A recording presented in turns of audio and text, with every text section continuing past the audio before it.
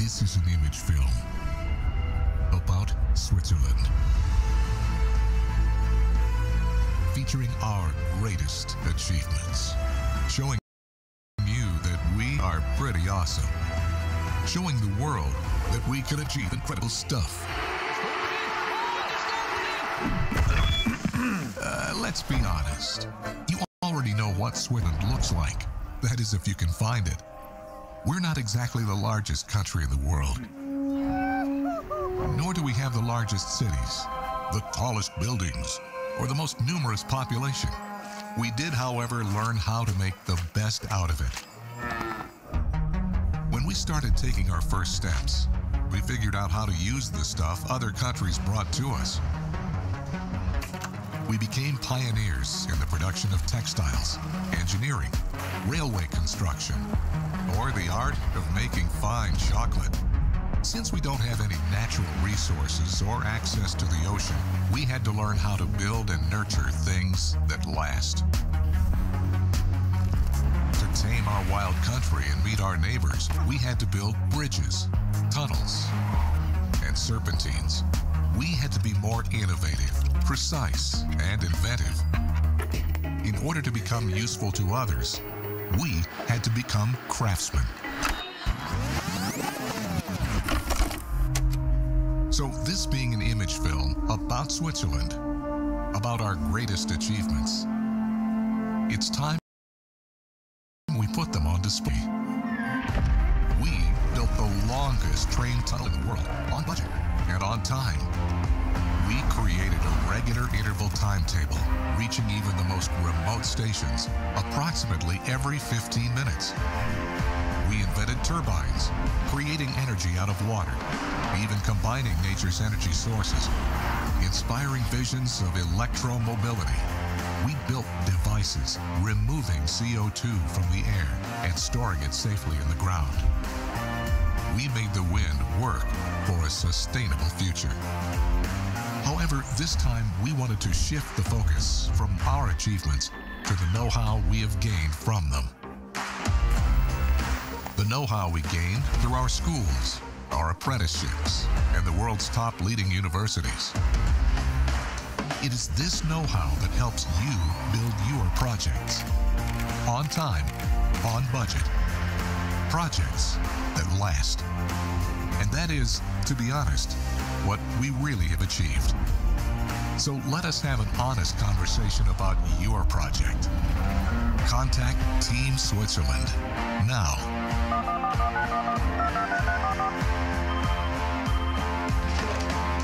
Ja, guten Tag, wie geht's?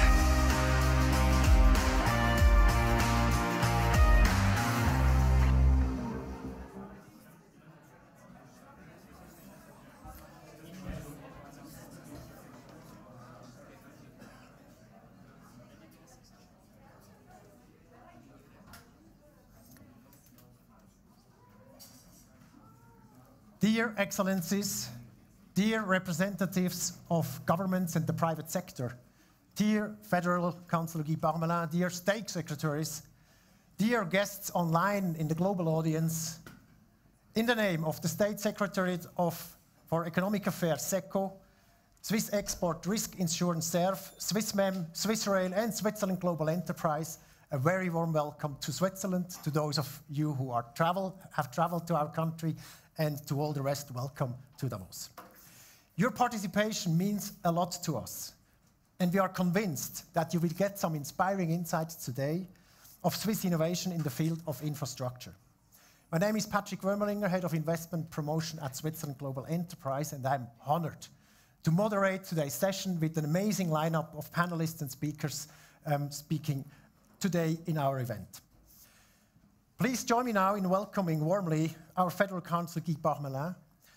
Mr. Federal Councillor, with your participation, you're highlighting Switzerland's innovation ecosystem and its ambition to a more sustainable global infrastructure. Bienvenue, à vous la parole.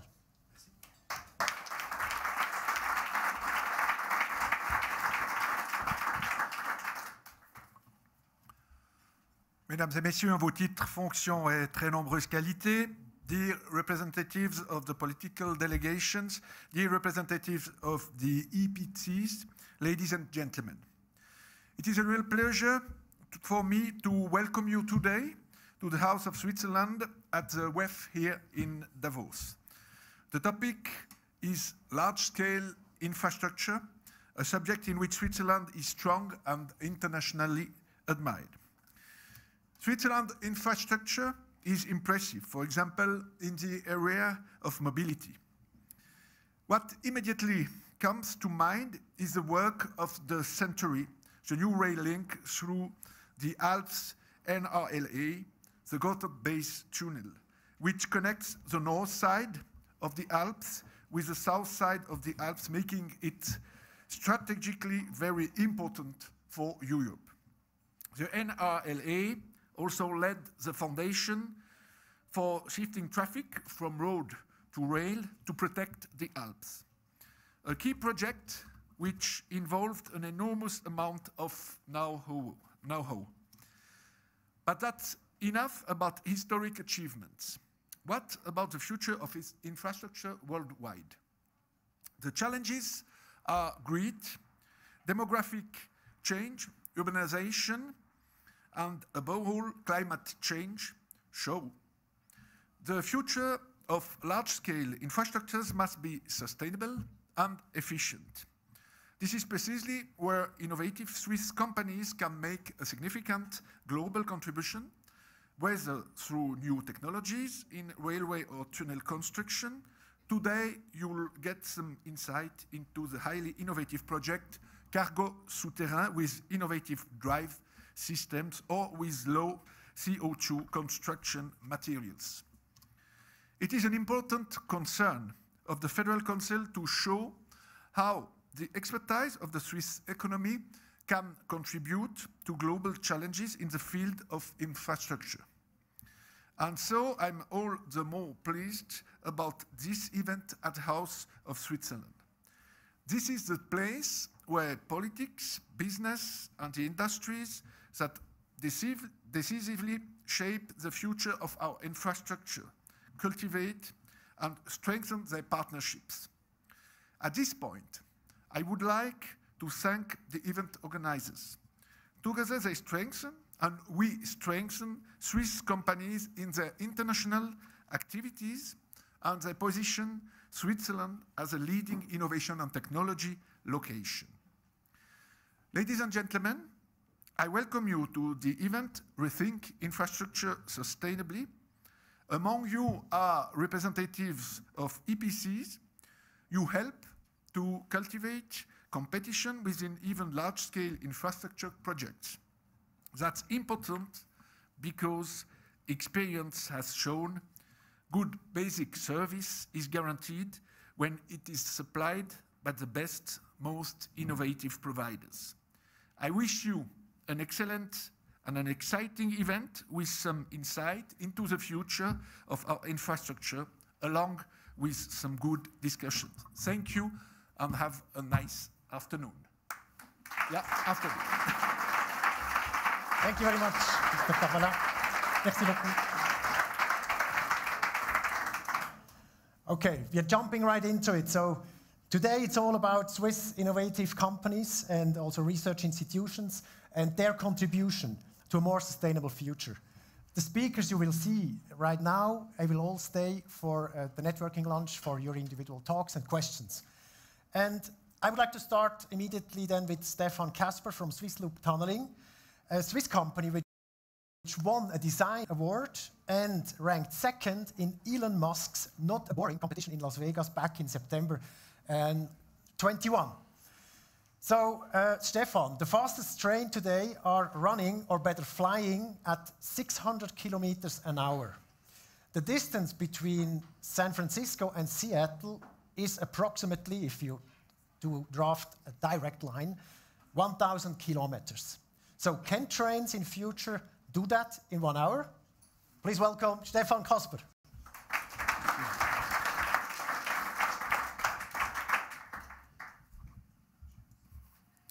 Yeah.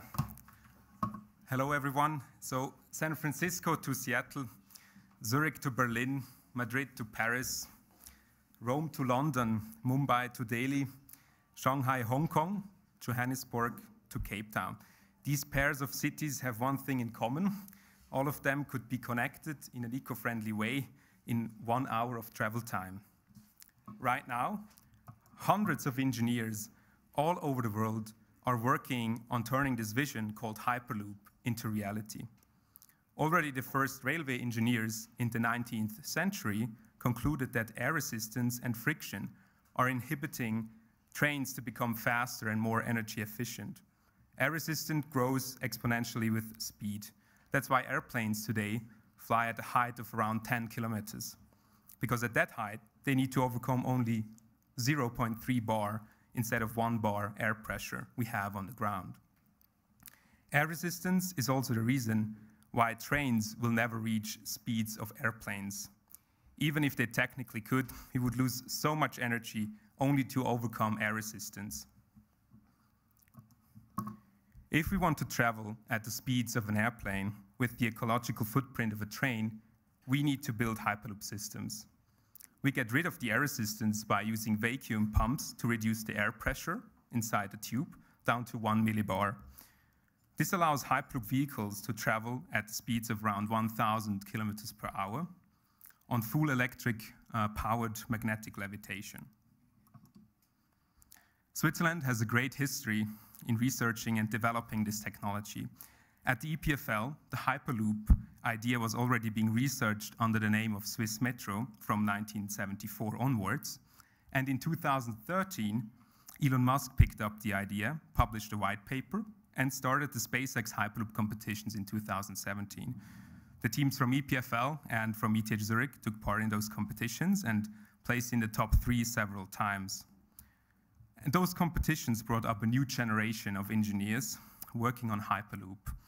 It was the starting point for most organizations that are active in the Hyperloop market today. I'm representing 3 organizations based in Switzerland, which push forward the technology in an alliance. First, we have Swissloop, which is ETH Zurich's Hyperloop team to develop Hyperloop vehicles, the pods. Then we have Eurotube, and Eurotube is a research institute of national importance and combines technologies from the train, airplane, and space industry to build vacuum-proof tubes and infrastructure. And last but not least, we also need to dig a lot of tunnels. And Swissloop Tunneling is experimenting with different tunneling technologies to provide faster and cheaper solutions to dig tunnels. Over the past several years, different organizations worked together to prove the different technologies needed to develop Hyperloop networks. And we're now only years away from first commercial Hyperloop lines. With new regulation of short-haul flights in Europe on the horizon, let us work together to speed up the development of the Hyperloop technology. We're currently at the end of a 4-year planning process of the world's biggest Hyperloop testing infrastructure here in Switzerland, in the canton of Valais. And the 3-kilometer-long tube will help startups and student teams from around the world to test their vehicles, infrastructure technologies, up to speeds of 1,000 kilometers per hour. Let's work together to develop the next logical step to high-speed trains and start a new era of transportation. Thank you very much.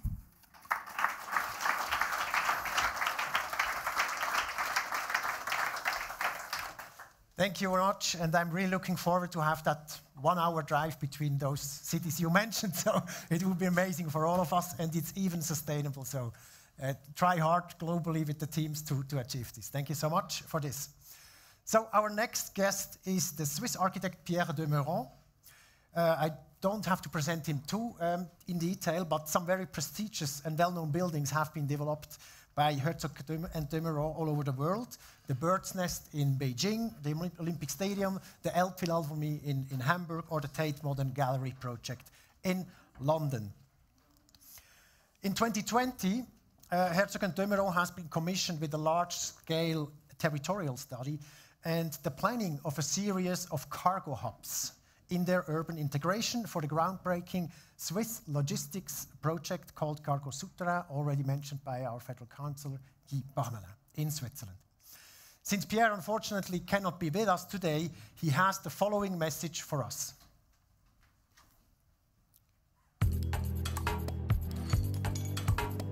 Here we are in the middle of our topic. Here we are in the middle of the cargo souterrain issues.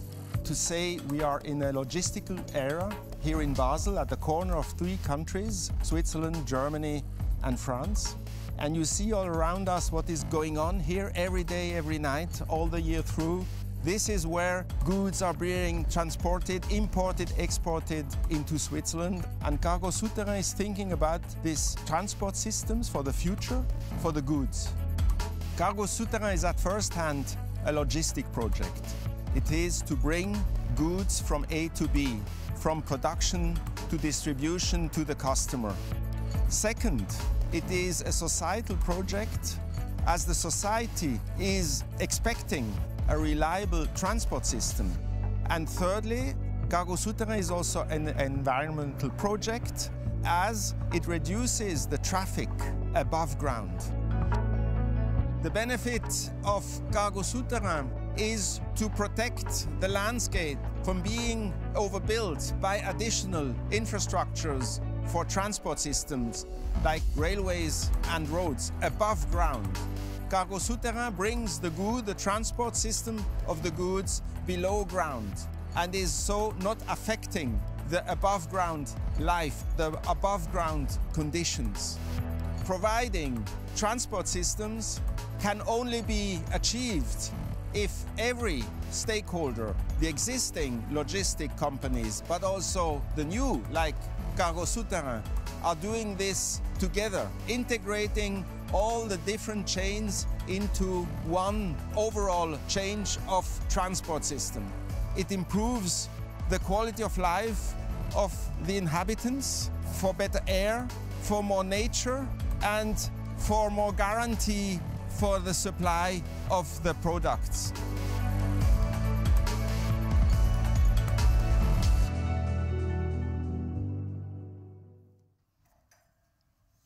Thank you very much, Pierre, from the audience for that message. We now may welcome Daniel Wiener on stage. He's member of the board of directors and the head of investor relations and finance with Cargo Souterrain. With Daniel, we have the great opportunity to speak about the economic viability of the project. Daniel Wiener is an economist and arts manager who successfully links sustainability on one side to business on the other side. Yet in the 90s, Daniel, you developed sustainability for the Swiss Banking Corporation and UBS. So early rider there already. And even the G20 is interested to work with you. So thank you for being here with us today. So we have seen the introduction by Pierre Demeron on this amazing project. And please now share with us also some elements on the costs and investment side, because maybe people would like to know, that sounds amazing, but how can we finance that? What's the revenue? What's the benefit? So please share a bit with the audience your thoughts about this. Okay, so your question would be, how much does it cost? That would be my question, yes, politically asked. So the answer is, it doesn't cost anything to the public. It's a private investment. It's the first big private investment of an infrastructure in Switzerland, and it's structured for those who are experts as a project finance, in a project finance manner. That means there is no state guarantee behind it, but the guarantee for the project investors is the market. The people who are going to use this tunnel system of 500 kilometers between Geneva and St. Gallen and Basel and Lucerne, we perceive it as one city. The northern part of Switzerland is one city that will have 10 million inhabitants when we start to operate in 2031. And the first leg goes from the center of Switzerland, from Egerkingen, Herkingen to Zurich, and Zurich Airport. It has 10 hubs where goods come in and out, and it costs 3 billion Swiss francs. And the whole system is 30 billion Swiss francs. And to focus on the first leg, which is going to be constructed between 2026 and 2031, when we open that first leg, these 3 billions are going to be broken down into 1.5 billions of equity and 1.5 billion of debt. That's the structure that we are aiming at. Okay. And if you talk now about those figures, are you well prepared for this period, or are you still looking with this project, you learn to work with big numbers, you know. Okay. You have to get used to it, I have to admit. But you could compare it to the NEAT that a federal councillor, Parmelin, mentioned. It's the similar size, but privately owned, meaning that we dig the tunnels and we own them and we operate them for 100 years. And that makes the seemingly expensive tunnel financially viable because we can also depreciate it for 100 years. We can use it as an additional ground where we not only transport goods, but also sort goods and also buffer goods. So it is actually not only a transportation system and not only a logistics system, it's an improvement of Switzerland because we build a new ground on the ground. And we can use it as the business asks for it. So it's not a political infrastructure, it's a business-based infrastructure. That's the secret behind financing it, and we have a business model that actually locks in also needs from our from customers, and when we start digging, we'll have signed contracts from customers who will use the system. That's how we guarantee for the investors. Okay. And we've heard also by Pierre Lemeron that is a project which is contributing to sustainability. And maybe you can share about some thoughts and the effects it will have as well, be it in reduction on the sustainable side. So we have some studies in this area. For instance, the CO2 footprint of the transportation that is going to take place below ground is 80% below what it will be in 2031 when we open the tunnel. Much more even than today, but the road transportation will improve as well. The other thing is, which I find important, is that we can maybe avoid to build out highways, which are already digested nowadays.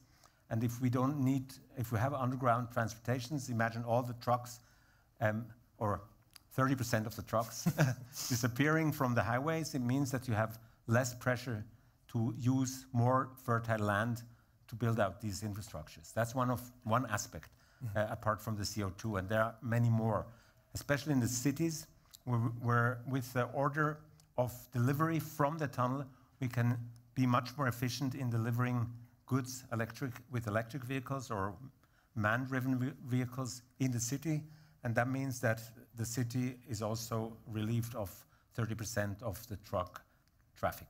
Great, that makes the cities more green, more livable, less... More space can be used for other things, like children's play or driving bicycles or putting in parks, whatever the municipality needs. Okay. Sounds very great to me. A last question to you.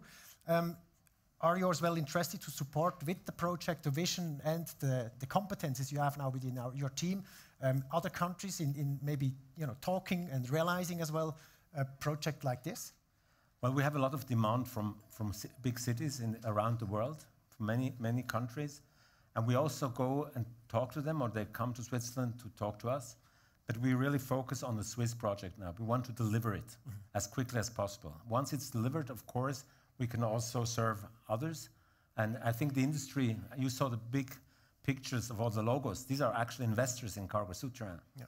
And some of them are technology partners. They will gladly help other cities to put in, to replicate or to adapt what we did for the local market. But before we do that, we want to do it in Switzerland, because Switzerland is the Switzerland of Europe. And so we have a strong law in place, which gives us stability. And thanks to that law, we know what the framework conditions are. And that's a big opportunity to show that it works in a financially viable way. Thank you very much, Daniel. We are very much looking forward to 2031, where we have all the cargo souterrain, or we have the 1,000 kilometer speed trains here in Switzerland. We are tubes up, tubes down. Right. Amazing. There's a lot of space underground. Excellent. But it's all rocks, I think, in Switzerland. Yeah, that's better if it's rock. If it's sand or water, it's critical. More tricky. So let's do rocks, yes. Right. So on the rocks. Let's rock it. Exactly. Thank you very much, Daniel.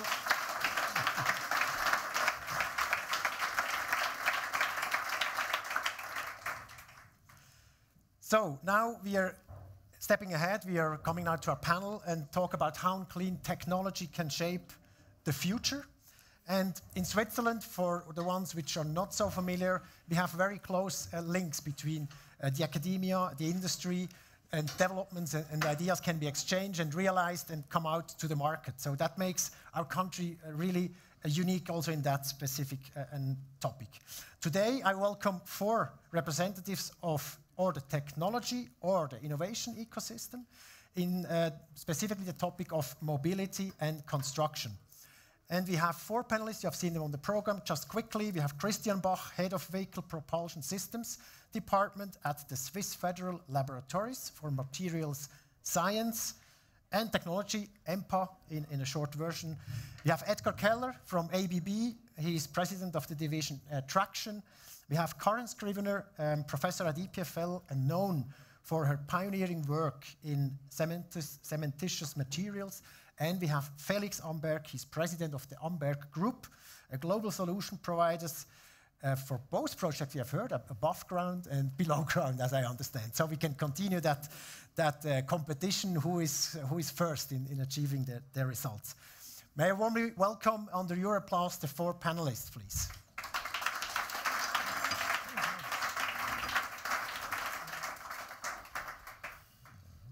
Thank you. Maybe you can help yourself with a cup of water, and we dive right into it. So we have now a chance, together with the 4 panelists, to know a bit more about their visions, their insights as well, where research is or where already the applications are happening. And we will start with science. And I will start with you, Karen, first. So you're conducting research in the field of sustainable construction. What is key in your view for future infrastructure projects?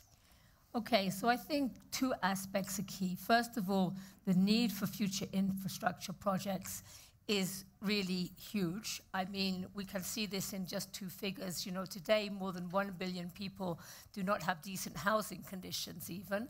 And just on the continent of Africa, it's also predicted to have a population growth of around 1 billion people. So there's a huge need for infrastructure. We've heard about Switzerland, but the need is much greater, in fact, in the developing world. And then, of course, my work is on materials, and we have to realize the materials we use today are a direct consequence of the composition of the earth. So the material we use most is concrete, and everybody thinks it's an awful material. But in fact, the environmental impact only comes from the fact we use about 30 billion tons a year. And if we think about, say, biomaterials like wood, this is only about 10% of concrete, and already we're actually cutting down more trees than we're planting. It was estimated to replace just 1/4 of concrete with wood, you would have to plant new forests 1.5 times the size of India. So, of course, we should use timber where we have it, but we cannot in any meaningful way replace concrete. But we can make concrete an awful lot better. And that's where our research is focused, on new cement types that can reduce CO2 by up to 40%. But also then we need to connect the other parts of the value chain, how we put the cement in concrete, how we put the concretes in the buildings and the infrastructure and the tunnels, of course, and all the way through. Amazing. That sounds promising. I'm then curious to hear from you how you see that. But let's continue with the mobility topic. It's an important factor, mobility in infrastructure and sustainable infrastructure. So, Christian, to you, you're conducting research in the field of fuels. And what role do you see for propulsion systems in general, also related to infrastructure projects? Yes, so our vision is to have a fossil-free energy supply for mobility. This sounds easy and simple, but is not. So let's say it's easy to run vehicles with renewable energy, but it's difficult to not only take the renewable energy from the other applicants away. So that's why we think that the powertrains of the future has also to supply some systemic benefits. And in this context, we see electric cars, for example, as an energy storage device. We see hydrogen mobility due to the flexibility of hydrogen production, also as a solution provider for the use of excess electricity. And we see synthetic fuels as a solution to supply renewable energy where we have a undersupply of renewable energy in Switzerland, for example, during winter. So that's why cars in future, as maybe all other energy applications, should also be a part of the energy infrastructure in future. Okay, thank you very much. Thank you both for the first inputs you made. We now ask the economic representatives. So I start with Felix Amberg. Where do Swiss solution providers stand today with regard to sustainable construction? Maybe you can update the audience on that. Okay, thank you very much. I'd say Switzerland has a long tradition in recycling, reuse material, and the already twice cited Gotthard base tunnel is a very good example of that, because 30% of the excavated material were treated on site actually and used as concrete aggregates for the construction of the base tunnel. So I would say basically there is in Switzerland, in the construction industry, also coming from the private side, a great awareness of these aspects of sustainability. And also, if we refer to the innovative power of Switzerland companies, there is also a wish and an intention to integrate new technologies as a keyword, as a buzzword, digitalization, because new ways, new things need modern technologies. This means that this approach or this perception goes both for large companies, but also for a lot of smaller companies. In Switzerland, we have a lot of SMEs, but what we also now these days have explicitly in the area of sustainability, we have a lot of startups. We just have heard of one of this Hyperloop, which is exactly something in that direction. So we have a very lively scene of traditional firms with a traditional strong awareness of sustainability in combination with new startups bringing new ideas into that domain. So basically, I'd say Switzerland is well positioned. It's at the forefront of this technology. But when I refer to what you just explained, that Switzerland is a tiny little spot, and there are huge demands outside of Switzerland, I'd say we are all still at the very beginning of a huge transition we face in infrastructure construction. Excellent. So thank you, Felix. So if I summarize what I've heard so far, so we have the ideas, we have the research, we have the ambition to share that with everyone to make our globe better and more sustainable. And yeah, we're ready. The ecosystem is ready to run. I'm coming to you, Edgar. You present the railway business. What is your vision within ABB in this field, and what is already possible today? We have heard a lot of, 10 years ago, 5 years ago, and maybe you can share something which is a bit more close to us. Yeah, it's really a bit closer than Hyperloop and cargo souterrain. It's today's infrastructure, today's rail and electric bus infrastructure. And we see our contribution to sustainability is really the energy efficiency. We are doing propulsion systems, converting the energy from different sources to drive the train, to drive the bus. And we see it as really important that there we have the most efficient systems. And we really managed in the last years to reduce the consumption of such a passenger train between 20 and 30%. And I think you will agree with me that the most sustainable energy is the energy which was never produced and never wasted. And there are a lot of aspects here. It's also to feed back the braking energy, as an example, in a train. Mm-hmm. As soon as a train is sailing or braking, your mobile phone is charged by braking energy, and the air conditioner is also fed by braking energy. So these are technologies which they are available today. You can build that in, and with that you can reduce the energy consumption, and then we have a bit less a problem with new sources of renewable energy. And yeah, my vision would be if we would manage to electrify the public transport on ground. I don't talk about the airplanes and ships, but if we would be able to public passenger transport by 2030 to have all electric, I see some good examples. Switzerland Railway, that's a good example. I learned from the guest from India already that they are ready in 2024 with electrified railway systems. So that would be a big step. Honestly speaking, the green hydrogen systems for the long and heavy haul trains, that will take a bit longer, in my eyes. Okay, so technology is ready. I've heard here. I see that also colleagues from India, they are on it and they're realizing it a bit earlier. But obviously 2030 seems to be an amazing year for our planet when it comes to sustainable infrastructure. So that's looking forward to that. Now maybe coming back to you, Karen, as we have listeners around the globe online and here in this room, what advice could you give to them when they think or plan on real infrastructure projects in a sustainable way? What would be your Well, if I talk points? about, the materials, I think investing in the materials is a very good investment because it can be rolled out all over the world and at very large scale. For example, our new cement type, which is called LC3, we estimate can save between 400 and 800 million tons of CO2 a year. And that's between 10 and 20 times the emissions of the whole of Switzerland. And we're now working with companies in more than 40 countries. And most of the costs are paid by the private sector. In fact, we've managed to get to this point with an investment of roughly 10 million. So it's really very small compared to the cost of Hyperloop and everything and cargo souterrain. So I think it's been a very good investment, and I would encourage other countries to take this up. We're very happy to talk with them and help them on this path. Excellent. You stay as well for the networking lunch. Okay, very good. And maybe to you, Christian, what would be your advice to the audience thinking on infrastructure projects in a sustainable way?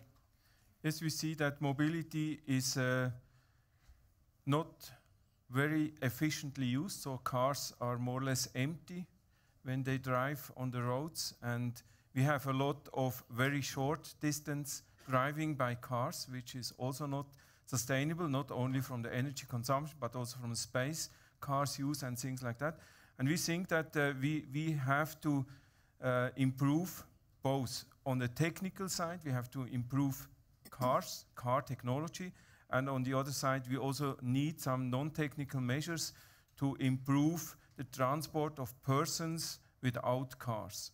So this means, I think, we need more flexibility between the different modes of driving and traveling, and this should be simplified very much.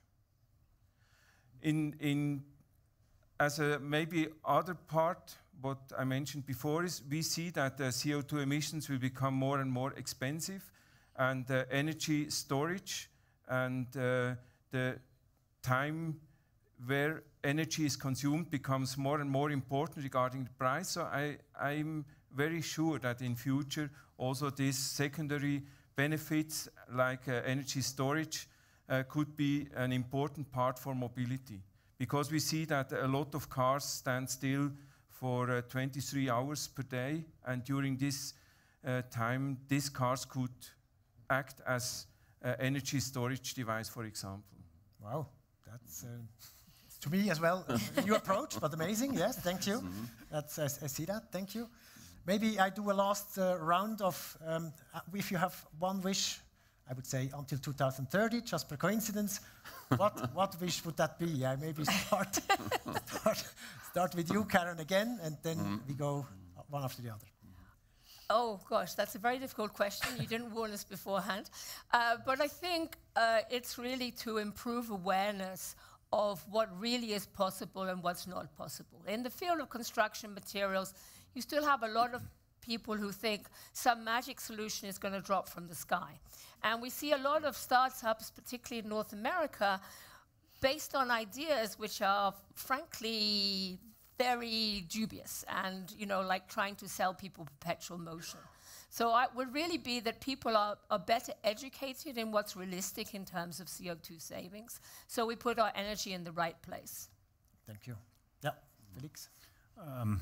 Well, when a wish for 2030 from the construction industry, explicitly infrastructure. Infrastructure is mainly a thing that is, let's say, ordered or handled by governments. governments, but as such are, let's say, rather reluctant into go innovative new ways, because best practice is what normally is implemented. I've been talking about innovative solutions, that is the whole topic here. But innovation as such, there is not much best practice because it's innovative. So what my personal wish would be that these two players, the construction industry, which is innovative and searches for new ideas, finds on the other side by the clients, by the administration, a more promoting or at least supportive attitude that new things could be tested. Because if we just do what we have been doing the last 50 years and what is in the codes, it means there won't be any innovation. So my wish would be that these two partners, that they really become partners and not just a company or a government ordering something to be executed. If we want to go into that transformation, we have to collaborate, and that means we have jointly to go into the risk, but also in the benefits of new technologies. That would be my wish. Yes, thank you. And I think your wish might have come through already today, because we have many ministries from abroad which made their way up to here to listen, to be curious. And you are the expert here on the Swiss side to connect afterwards in the networking. So I would say we don't wait until 2030. No, I hope that by 2030 this really will be the normal way of doing it. Okay. Perfect, super, thank you. What about you? No, I think with my wish we can also start today. We are all humans, and we are used to a certain comfort, and I think we are also don't want to give it up. But my wish would be that we really think about how can we keep the comfort, but do it with less energy consumption, or with renewable energy and all that, to really become more sustainable. And yeah, if we can do it with keeping our comfort level, that would be the best for all, also for our children, and that would be the right thing for the future and the Earth. Thank you. Yes, please applaud. I heard one applauding person. Okay. Thank you. How about you, Christian? Yes, my wish is that we get a worldwide common view to phase out fossil energy, also in mobility sector, in airplanes and all over the world. And I think this is only possible if we improve cooperations. We should link, let's say, sunny regions with other regions with less sun, and we should get much more resilience into the system. And yes, there's a lot of improvement also for innovations, or a lot of space for innovations. But we should phase out of fossil energy very soon. Very current topic. Thank you so much for your wishes, and big applause to the panel. Thank you. Thank you. This brings me now to the almost last guest on stage for the closing remarks. So I'd like to welcome Thierry Deo. He's a founding partner and chief executive officer of Meridiam, based in Paris. Meridiam is a global investor and asset manager specializing in public and community infrastructure with a sustainable and long-term view, as I understood. And thank you for being here, Thierry. I give you the word for just sharing with us, why you have invested not only in Cargo Souterrain, but also the broader topic, and how you do perceive Switzerland in this environment. Thank you, and since I'm between you and lunch, I'll be quick. First of all, I think you said the right words. We are managing 19 billion in sustainable infrastructure, which is really our key area of investment, with mobility of goods, services, and people, but also transition to a low-carbon economy with new solutions, as well as social infrastructure. So why Cargo Souterrain, and why Switzerland? Why am I so keen, and why am I so bullish about this project? First of all, it's a very innovative project. And in terms of sustainability, I just want to connect what was just said on this panel. it will be sustainable not only from the usage perspective, but it will also be sustainable throughout the supply chain of the construction, the operation, because we have all the concrete specialists here to make it a low carbon concrete. We have all the construction companies to make this a low carbon construction. And it's quite important as part of the carbon footprint of those type of infrastructure, but also the operation using obviously frugally energy, but clean energy as well. So to me, that's a very innovative project that can be really a star that Switzerland can export in the future. When we think about sustainability, we think about partnership, because we don't believe that you can achieve anything sustainable without partnering. And the first partnership for us is to actually partner with our Swiss investors. We love and we're very proud to change the world of people in their own country. It starts there. And also showing our investor what we can contribute by supporting projects like Cargo Souterrain for our Swiss investors is a quite important theme for us. The second type of partnership is a partnership with government. I think none of these challenging, innovative projects can be successful without a very clear vision and strategy from government and a very clear commitment.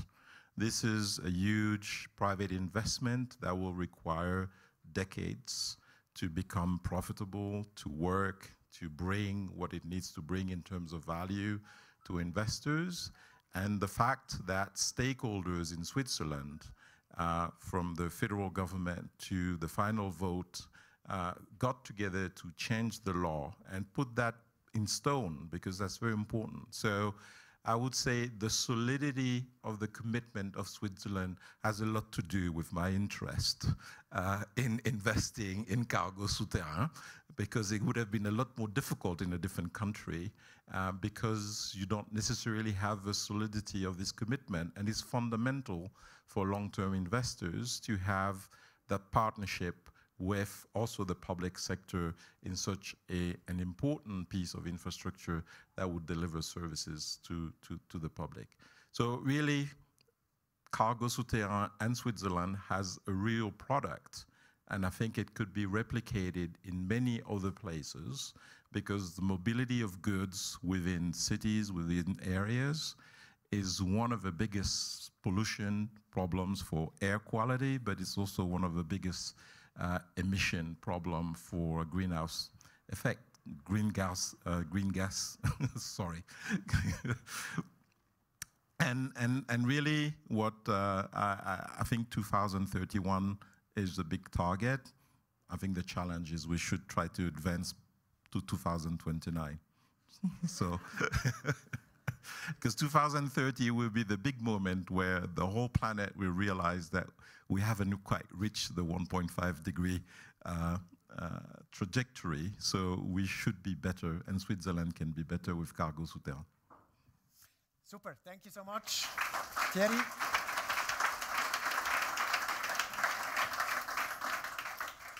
So let me summarize my takeaways of the last minutes.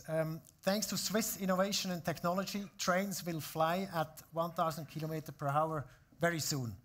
Secondly, innovation brings value only if governments are open to listen, are also risk on that side a little bit, so that the population can take advantage of the great ideas and technologies we are around, not just in Switzerland, but globally. And third, Switzerland is here for you when you think on sustainable projects in your country. Let's start talking right in 1 or 2 minutes, but then let's continue as well this dialogue on every level within Team Switzerland, which is the organization, the various organizations which have put together this event for you today as a first-time meeting. I would like to point out maybe a few people in the room that you know with whom you could discuss what. From the State Secretary for Economic Affairs, you could address Martin Roth. Martin, maybe, yes, okay, Martin Roth over here. From the Export Risk Insurance, you could reach out to Peter Gisler in the room, over there, thank you. And from Swissmem side, Stefan Brubacher. Yes, thank you, Stefan. Swiss Rail, Edgar Keller. You have seen him on stage. And from SG side, it's Simon Wies or Thomas First, the Deputy CEO of our company, where you can connect easily with. This brings me to the closing statement, ladies and gentlemen. I hope you were inspired by the ideas, the solutions, the visions as well, Swiss research and economy and politicians have, because it's only together we can enable all that. And you will now have the opportunity to exchange your ideas, your questions which might have come up with the experts. If you have a project in the future, think on Switzerland and rethink infrastructure projects sustainably. Thank you, enjoy lunch, and let's talk.